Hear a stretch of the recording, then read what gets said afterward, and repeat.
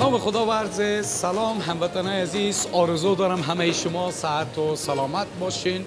امروز در یکی از کارخانه های شیرینی شهر باستانی هرات آمده. میبینید که نام خدا کار خوب فوق العاده جریان داره. البته امروز میخوایم ببینیم که طرز تهیه حلوای سوهان چگونه است. پیش میریم میبینیم که یکی از مسئولین را پیدا کنیم تا اینکه ما را معرفی کنه. با ما باشید. هموطنان عزیز، جواد جان پیدا کردیم که مسئولیت امی کارخانه را داره. سلام جواد عزیز، چی حال دارین؟ صحت شما خوب؟ سلامت باشین. بخیر هستین ان شاء الله؟ صحت سلامت؟ شکر خدا. زنده باشین. اگر بر بیننده چیزی گفتنی دارین میتونین یک سلام علیک داشته باشین. سلام خدمت هموطنان عزیز خود عرض میکنم. جواد نظری هستم، یک از قناتان شهر هرات.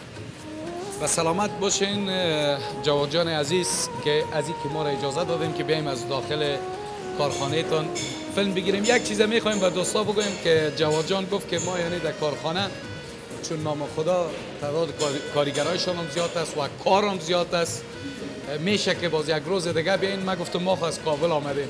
گفت به سر چشم، از کابل که آمدیم مهمان ما هستید، خیلی بیایی که بریم. واقعا که ما یک خاطره خوش از وطندارای ایراتی خود کردی خود کابل میبره. شما سلامت باشید. زنده باشید. تشکر. خب جواد عزیز، ما میخوایم امروز طرز تهیه حلوای سوهان ببینیم. بیننده پیام گذاشته بودن که برین به حلواپزی آجی رمضان نظری. ما امروز آمدیم و شما اجازه دادیم که ما یک برنامه داشته باشیم. میشه که بریم از ابتدای کار آغاز کنیم؟ چرا نمیشه؟ کدوم طرف باید بریم؟ باید اول بریم خونه خمیرخونه که خمیر میکنه. جایی که خمیر میکنه. خوب است، مهربانی. اجازه است؟ سلام برسه به همگی. سلام علیکم. سلام. خب این تیاره؟ یکم لهجه ایراتی رو یاد گرفتیم. تیاره؟ خب این دیگه جایی است که خمیر میکنه. خمیر حلوا سوهان گرفته میشه. درست. مهربانی خیلی پیش بره. هموطنان عزیز، این ماشینایی است که فکر میکنم برای خمیر کردن. برای خمیر کردن. ماشین خمیر است. ماشین خمیره. بله. خب بخوای از یک سر معرفی کنین شما که آل خمیر آردم دمی شما مندازین آب بالایش مندازین. بله. آرد و خودی همینجا خمیر میکنیم اینا. بعد از اینا که خمیر کردیم زیر از آتش روشن میکنیم به مقدار تقریبا به هر خمیری 5 کیلو روغن هم میخوره. داخل از روغن میزنه. داخل از روغن میزنه این میته شور میخوره تا به این طریق وا میشه. این به جوش میاد. وقتی که به جوش آمد به مجاز خود که برابر شد، شکر و روغن دیگه داره برای از اضافه میشه. خود تخم مرغ و اینها. ها دیگه اینا تقسیم بندی میشه داخل سطل سیویکی میگذارن که یخ کنه. بعد از باز اینا آماده میشه به پختن خود حلوای سوهان. بسیار عالی. خود آرد با معذرت خود حلوای سوهان بدون از این که گفتین آرد سفید است، آرد وطنی است، مخلوط میشه با هم. آرد تیجکی و آرد سفید خودی هم مخلوط میشه. تیجکی که هست همون ریشه سر گندم میگیری. خب آرد تاجیکی. بله. ریشه های سر گندم است با آرد وطنی گرد میشه. آرد وطنی مخلوط میشه. بعد از او شما میارین روی امی داخل امی دیگ میریزین با یک مقدار آب. بله. روغن گفتین؟ روغن. بله. خب اینا مثلا اگر شما 10 کیلو آرد استفاده میکنین روغن باید چقدر استفاده شود؟ به حساب خمیر 10 کیلو 1 کیلو. خب 10 کیلو آرد 1 کیلو روغن استفاده میشه. درست. دیگه چی داره؟ دیگه بعد از آرد و تیجکی و روغن. خب بله. این که وقتی که شور خود وا میشه به این طریق خمیر خود وا میکنه. درست. آماده به چیز میشه. بسا باز به شکر و روغن هم میگیره به خود دوباره. این تمامش از حلوای سوهان است؟ بله اینا تمامی از حلوای سوهان. خب شما باش که اگر دوستای عزیز یادم نره که میخوایم بپرسم که چند نوع شیرینی داریم؟ ما حدود تقریبا 15 نوع 16 نوع شیرینی به حساب حلوای سوهان داریم. تنها حلوای سوهان 16 قسم است. بله. خب چی فرق میکنه؟ دیگه بعضا خمیر ذائقه‌اش فرق داره؟ ذائقه هم فرق میکنه. بله. بعضا هست که ما به اصطلاح به روغن زرد پخته میکنیم، روغن ایوانی که هست. درست. باز اینا که هست به روغن جامع پخته میشه. بله. درست. دیگه باز اینا ترتیبا مختلفی داره خود. درست است. و بعد پولیش کیک و کلچه و بغلاوه و اینام داریم؟ اینام درست میکنیم. بله. درست. بیاین که یک دفعه دیگا رو ببینید.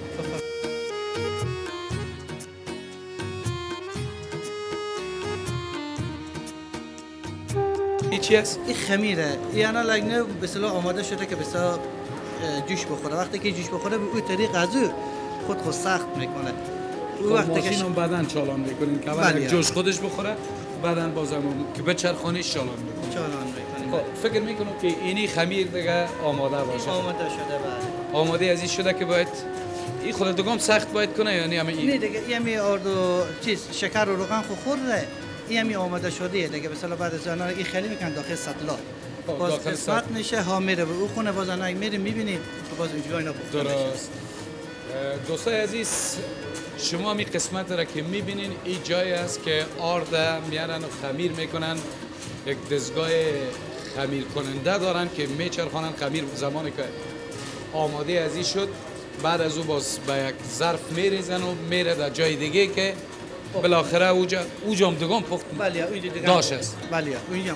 خب کار اینجا یعنی مکمل است. درست است؟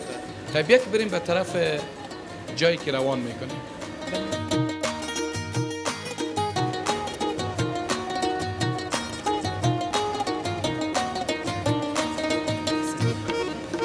اینا که میبینین خمیرا جا شد داخل از صدلا.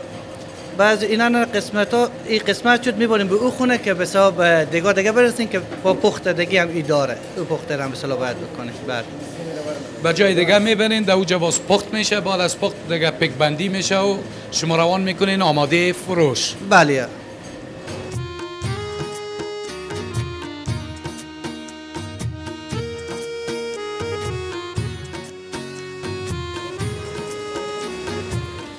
دوستای عزیز امی سوهان مزه‌دار را که شما نوش جان میکنین امروز طرز تهیه‌شون ببینین. بعد از اینکه خمیر شد روی امی سطلا یا تشلا ریخته شد دیگه حال فکر میکنم میبرن جای دیگه. بعد از او باش که خراب من نکنم بعد از او باز دیگه ای آماده میشه. من کمک از امیام دلم است که بخورم که چطور است مزهش.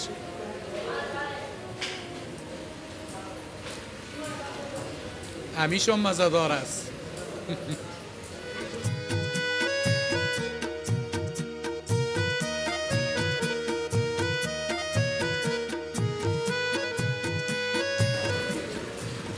خب روی از این دیگ میریزین؟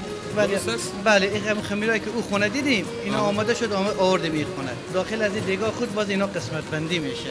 درست چند دقیقه میمونین که خب آماده شود؟ اینا حدود 40 تا 45 دقیقه به سر اتیش هست که تا ای آماده میشه به امیجا پختم میشه دیگه با می. بله امیجا پختم میشه. درست. با همین خمیری که شما دیدیم حالی آماده شده که ما بنازیم داخل از این لگن که به اصطلاح برای اونجا این نازک میشه که درست. بعد از اونجا میبرینش که نازک شود. که نازک شود بله. این دیگه حالا پخته شد چون زیر شرارت داشت. بله این دیگه همون آتیش زیر از که هست حرارتش پخته کرد آماده شد به نازک کردن. هموطنان عزیز شما همین قسمت یک دیگ دو دیگ سه و 4 دیگ را که میبینین اینجا دیگه زیر از این داش است و حرارت بسیار قوی داره. قسمی که جواد عزیزم گفتن که دمی قسمت و دمی دیگا پخته میشه. بعد از این انتقال میتن به یک بخش دیگه که اوجا اوارکاری میشه. درست است؟ بله. خوب است خیلی بین که بریم به اون طرف. بین شما که ما کمک کنین یا نه؟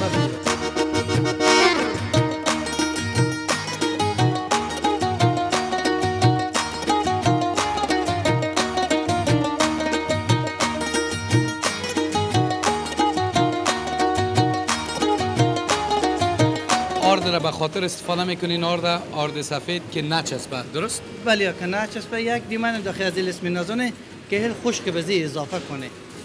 درست. این دیگه یک سوهان ساده است. درست یا چی هم داره؟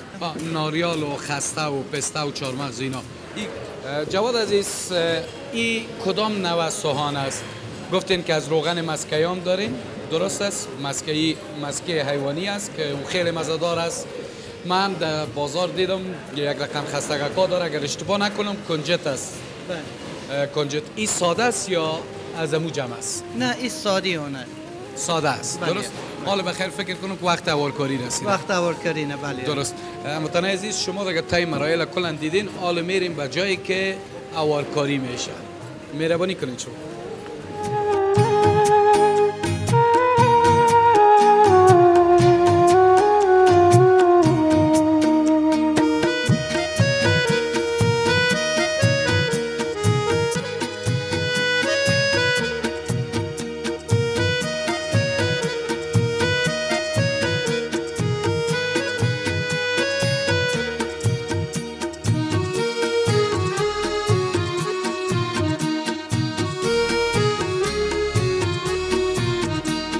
که دوستا اینا رو بر بزنم. سلام برسه بچه‌ها. مانده نباشه. خوب هستین ان شاء الله. اجازه است که ما یک دقیقه بشینم اینجا کار کنم کایتون.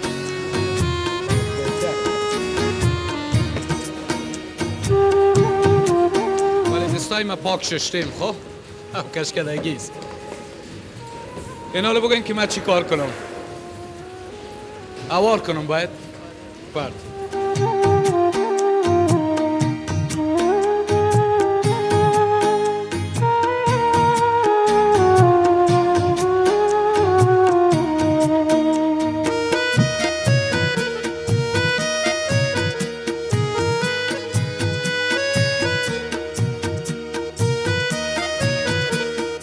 درست هستی؟ یعنی ما امروز یک دانه حلوای سوهان آماده کردم. خب اوجا باید پرتیم؟ مگه ما رقم شما نتونستم از ما بخی دیگه همطور کج و پلیچ و کج و کور شد. خب دیگه باید انسان سابقه کاری داشته باشه بتونه این کارا رو کنه. چی هست؟ میگم باید سابقه کاری داشته باشه که این کارا رو بکنه. کاملا در کار که آدم تجربه نداشت باز کار خراب میشه. بله صحیح. شما دیگه همه روزه همی کارتان است. بله کس همینه. اگر سیلم نکنین هم تو چشم پوت میتونین که وارکاری کنین. والا میتونه. موفق باشه. موفق باشه به اجازه تان.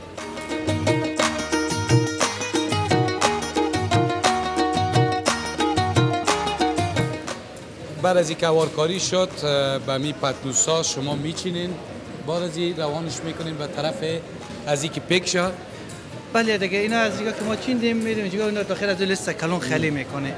بعد از داخل جوا کیلو میشه که باز عرضه میکنیم به بازار. بعد از اون بخیر دیگه عرضه میشه به بازار و به فروش میرسه. درست است؟ دوستان عزیز با معذرت چون داخل کارخانه شاید سر و صدای ماشینا بلند باشه. اگر در قسمت صدای ما مشکل بود با بزرگواریتان ما را ببخشید. خب بریم اموسو بریم.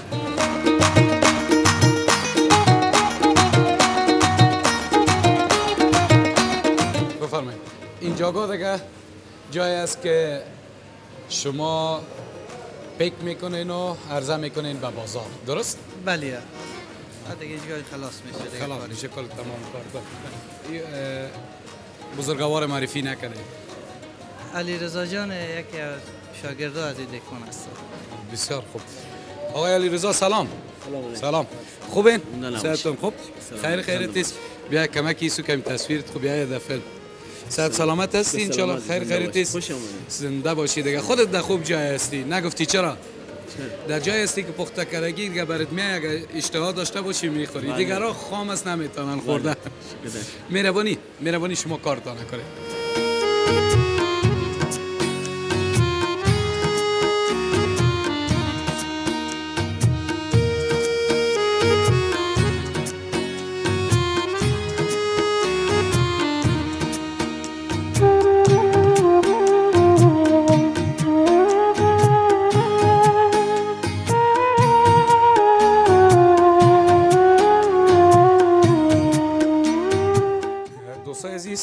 حال رسیدیم به جایی که به فروش میرسانند. جواد عزیز دیگه تمام شیرینی هایی را که شما آماده میکنین باز دمی جمعیارین و از اینجا عرضه میشه به بازار و خودتان هم به فروش میرسانین به هموطنان. بله. خب امی سوانکی که پخته شد فکر کنم که اگه اشتباه نکنم امی باشه کارتونش جوای اینا همینای بله اینای کمالی دیدیم بله. درست. بیاین که از نزدیک ببینید این کدام نوع است؟ این نام حلوای سکه میگن قومیه در سکه که داره. ولی در کل حلوای سوهان است. سوهان است. نه دیگه حلوای سوهان اون نازکا گفته میشه. اینا چیز قومه داره حلوا قومه تر حلوای قومه که ما میسازیم. خیلی مزه‌دار معلوم میشه دوستا، خیلی مزه‌دار. خب وقتی که تولید از خود ما باشه حتما کیفیت هم بیشتر می باشه. او که البته که چون یکی تازه شما جور میکنین شاید هم روزا آماده کنین، این ضرورت به این نیست که کنه شوه و خراب شوه. نه ما که هر روز کار میکنیم، من تا خود از این حلوا که از 6 ماه زمان میبره که خود خراب کنه. 6 ماه یعنی تاریخی نه. درست. بیاین تو ایسته میگردیم دیگه رایشو ببینیم.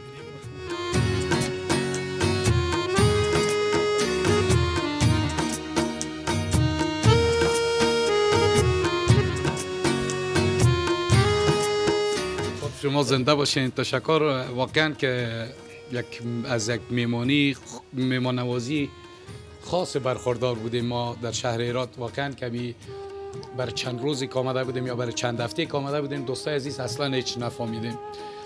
یکی خب ما برای کار آمده بودیم و دوستایی که ما را میشناختن همگیشان زنگ میزنن که امروز شاش مهمان ماستی، شو خانه فلانی هستی. از همگیشان ما معذرت خواستیم. حالا ما معذرت میخوایم کسایی که خواسته بودن به خاطر از اینکه ما نتونستیم، چون از ما یک سفر کاری بود. ممنون شما زنده باشین. یگانم سپاس. تشکر جواد عزیز، قربانتان. خداوند نگهدار شما. خب هموطنان عزیز، این بود برنامه این هفته ما در شهر زیبای باستانی هرات. تا برنامه بعد شما را به خداوند کریم و رحیم می سپارم. شاد و موفق و کامگار باشید. گپ همیشگیم که صفحه ما را لایک هم کنین، سابسکرایب هم کنین و به دوستایتان هم شریک بسازین. تا برنامه بعد، بدرود. هموطنای نازنین ما، تشکر از اینکه برنامه ما را برای دیدن انتخاب کردین. اگر میخواین که برنامه قبلی ما را بیننده باشین، اینجا را کلیک کنید. و اگر میخواین که برنامه بعدی ما را بیننده باشین، اینجا را کلیک کنید. و اگر میخواین که همیشه برنامه‌های خوب آریانا را بیننده باشید، پس اینجا را کلیک کنید.